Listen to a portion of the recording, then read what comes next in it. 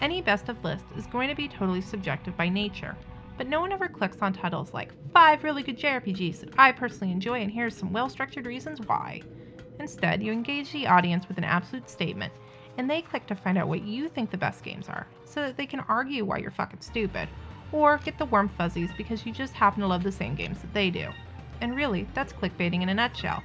So, because I'm no better than the rest of the internet, here's my list for the 5 best JRPGs for total noobs. But first, some backstory.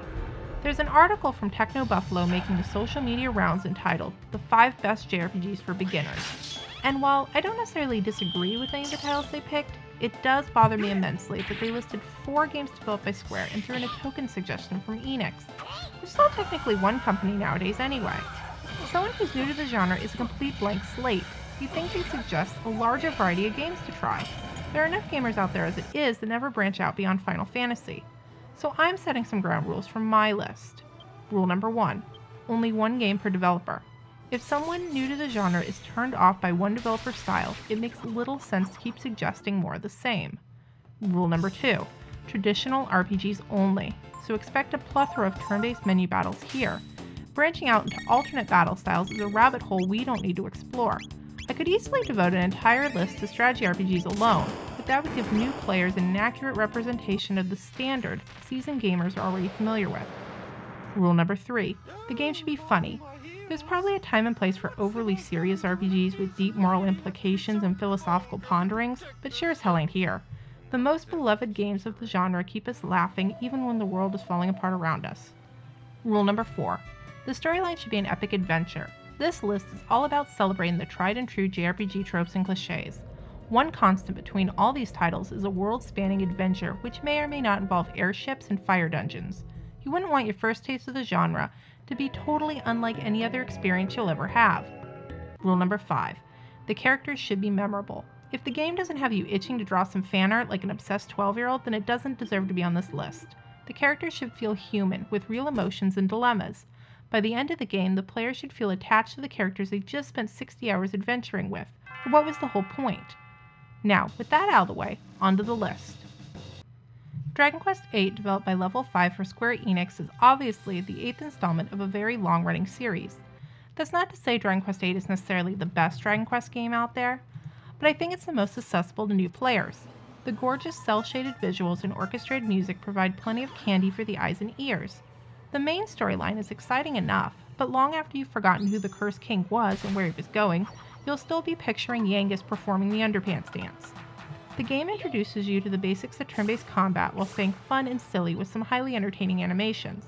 There's also plenty to do for those OCD completionist gamers, with a ton of optional side quests like gambling, recruiting monsters for your monster squad, crafting recipes in your alchemy pot, and collecting mini-medals hidden throughout the world.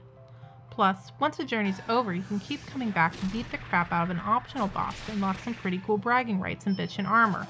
Is Dragon Quest VIII the best RPG ever made? Hell, I don't know, but it exemplifies everything that's fun about the genre. Skies of Arcadia. Sega's never been very prolific with their RPGs, but when they do release one, you can expect the experience to be nothing short of amazing, and this is certainly no exception. From beginning to end, Skies is a fun cinematic adventure complete with air pirates, larger-than-life titans, and a long-lost civilization. Maybe it's coincidence, but I think someone at Sega was writing an interactive love letter to Hayao Miyazaki. Anyway, for the most part, Skies is a very traditional RPG. Battles are again turn-based, and characters unlock powerful skills which use up valuable resources allotted to the team each turn. There's an element of strategy involved with deciding when to go all out on an attack and when to conserve energy in the here and now for a harder hitting payoff later. But the real charm lies with the game's epic-sized ship battles. Your team will go bout to bout against other flying aircrafts and against the aforementioned monstrous titans. Despite the game's lack of voice acting, the characters, heroes and villains alike, manage to extrude a ton of personality through their facial expressions. Forget the days of 16-bit sprites wriggling around a screen. Vice, Fina, and Aika act out a whole range of emotions which only enhance the movie-like quality of the game. Lunar's been remade on a number of different platforms, but the version I'm specifically recommending is Silver Star Story Complete for the PS1. I personally feel that this version has the best blend of storyline and localization, but since working designs tends to elicit a love-hate response, the PSP version is also very good if you prefer your games to be serious over slightly silly. There's little reason to play the Sega CD original besides nostalgia, which new RPG gamers won't have, and the GBA's Lunar Legends was just bad. Painfully bad. Avoid completely. Trust me. That said, Lunar is the perfect example of every RPG. A hero and his band of friends embark on a mission across the known world to save it and the girl he loves. Despite the seriousness of this task, the game is utterly hilarious. The banter between friends is really what keeps the player going throughout the adventure. Although the studio quality animated cutscenes don't hurt. Random battles, although common to the genre, are an exercise in frustration, and probably one of the surest things to turn off new players. Lunar does away with this convention and instead allows you to see the enemies and potentially avoid them before you trigger a battle. I don't know if this actually cuts down the number of encounters you'll fight, but it feels better, especially when you're just desperately trying to reach an exit. Also, there's Galleon, one of the best non-player characters ever written. If you can't find something to love about Lunar, you simply have no heart. Chrono Trigger. No JRPG list would be complete without a 16-bit entry from Squaresoft. Many fans fondly remember the 90s as the glory days of the genre, and picking a beginner's first RPG from their massive library was no easy task. But I feel that Chrono Trigger represents everything that's great about the genre. It's fucking gorgeous, and manages to hold up just as well today as it did in 1995. I've always been a sucker for time-traveling storylines, and for good reason. It's just a lot of fun jumping back and forth between wildly different eras. One plot point might have you taking down massive dinosaurs to aid a band of prehistoric nomads, and the next battling futuristic robots in a dystopian society. There's never a moment of downtime as your party frantically fights their way to the end of time to undo the world's complete annihilation. But hey, no pressure. You have all the time in the world to play mini-games, seek out epic gear, and complete character backstory quests. Like Lunar, Chrono Trigger does away with random battles, plus it rectifies the monotony of the menu-based battle system by incorporating a totally optional action bar. As time passes, this bar fills up and players and monsters alike can react. Even if you're casually navigating the spell list, a monster can and will interrupt your turn. It may not always feel strategic, but it adds a flair of Twitch gaming to an otherwise thinking man's genre. Breath of Fire 3. In the days before Capcom was a one-trick street fighting pony, they were churning out great games from just about every genre, and RPGs were certainly not excluded.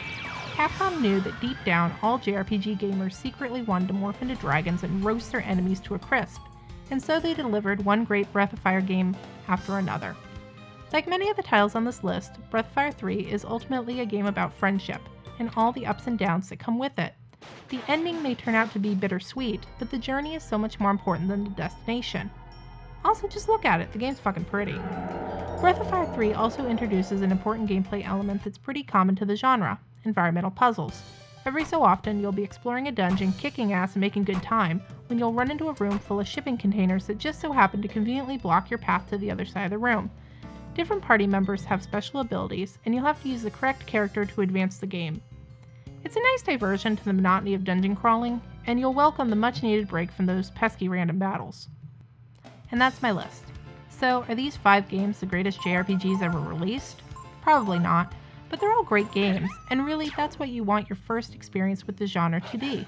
Just immersing yourself in a solid game that grabs your attention from beginning to end and stays with you years after you've put down the controller.